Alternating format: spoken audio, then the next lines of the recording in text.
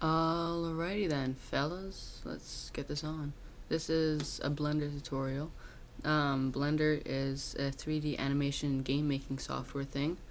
You're able to get it for the Mac, PC, whatever. I'll give you a link to my site in the description. Otherwise, here is a tutorial on how to make a game-like thing. So, we have our 3D cube here. I don't like solid. I usually make it shaded. Don't know why, I just like it like that. You click this purple Pac-Man, make it an actor. Dynamic makes it so it will fall and connect with another odd on all of these. How come it isn't clicking? There. 1, 2, 3. Where it says always, you have to click that and make it a mouse or keyboard. If you want to shoot or something, you can choose mouse or whatever, I don't care. You type in any key. Since we're going to be moving, I'm going to be using that. Oops. Feel like things.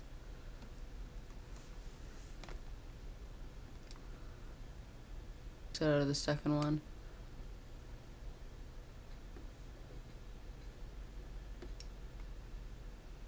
Let's get these other Cheerios connected.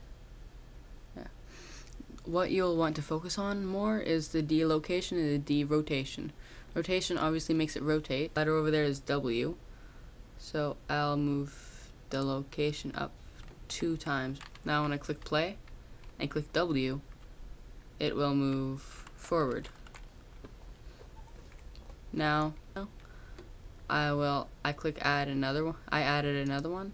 So again, always keyboard, and then choose a different letter.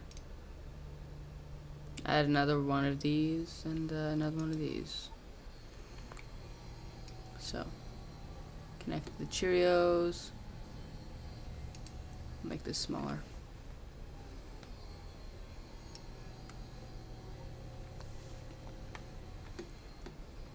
So what you have up here in the first one, it says positive direction. What do you think to do? You go negative 0.20. So now S will make it go the other direction when I click play. See? Backwards, forwards.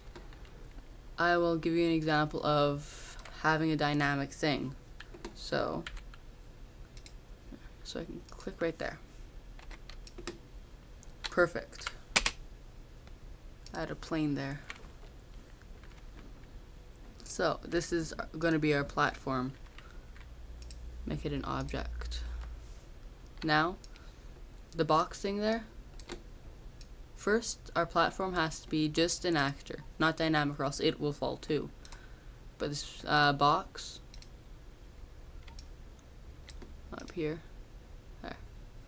The box is going to be dynamic now because we have a platform underneath. So it drops.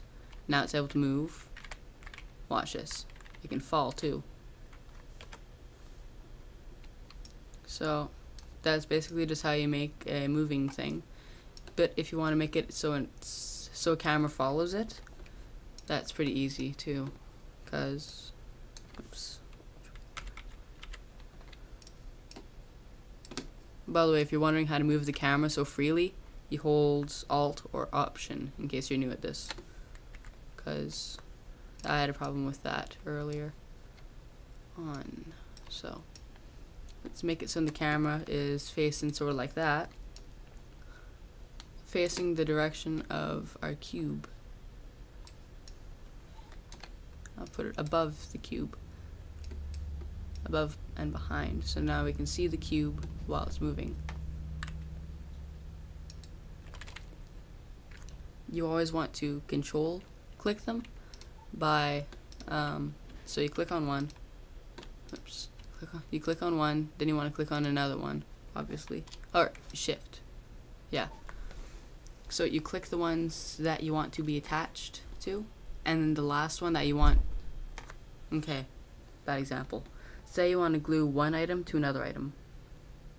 So the other item is the bigger item that you want to glue something onto.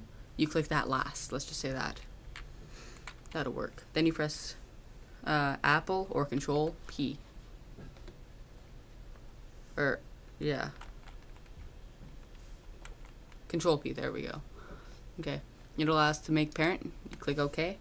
Now, I go click numpad 0, so now it's in camera mode. And now we have a first person view camera thing. And you're able to follow and all that. So, my next tutorial will be on how to shoot something. Okay, that's pretty much it.